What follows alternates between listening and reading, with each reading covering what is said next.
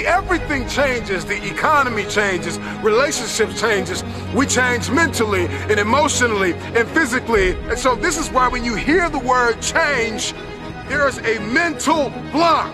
You cannot change because you have equated change with pain. You stepped out of one relationship to another and you feel pain. You leave one neighborhood to another and you feel pain. Change is an invitation to the future.